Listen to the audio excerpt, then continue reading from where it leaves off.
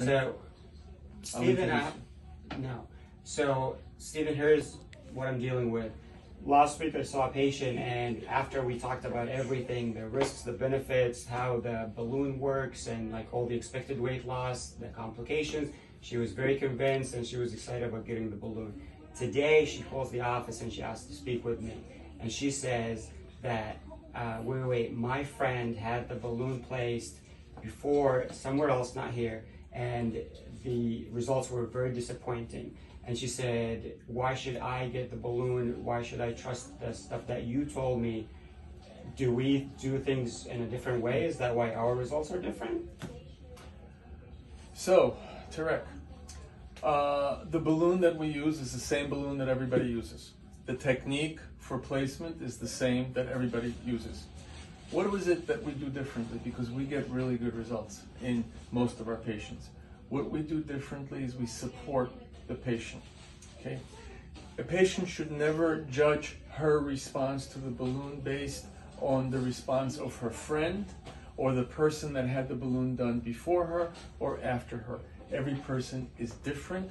Every person tolerates the balloon differently. So that's the first aspect. The second aspect, we are big believers in supporting our patients with nutritional counseling. And that means that we tell the patients what they should be eating, and what they should be eating is healthy. And number two, we tell them what kind of portions they should be eating.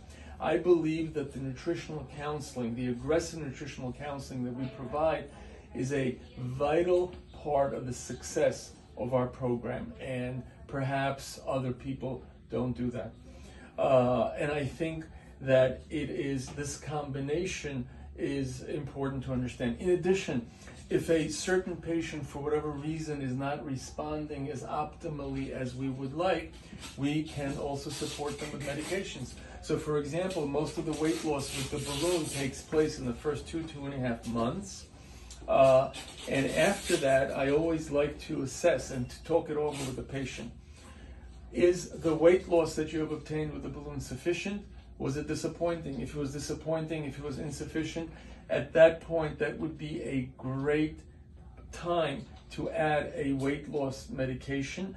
And what we've seen when we do that is that the weight loss is enhanced significantly. So by the time we remove the balloon at the 6-month mark, the weight loss is very satisfactory and it is very satisfying to the patient. The other thing that we do differently, I think I'm a big believer that once we take the balloon out, it is important to support the patient with both nutritional counseling and with medications to make sure that they don't regain the weight. That's what we do differently. So the balloon is the same, the technique of placement is the same, anesthesia is the same, but the heart and soul that we put into our patients, the nutritional counseling, the medications, listening to our patients' individual demands, that's important. The other thing that I would say is, and the last thing I want to say is that some patients have the balloon done and unfortunately they don't follow up. And then they get really disappointed when they don't do well. I think that the effort has to be put forward both by the physician, that's us, and by the patient.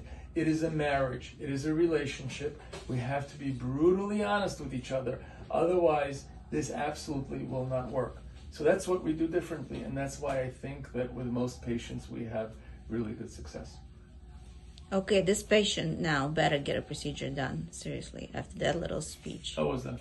It was great. Good.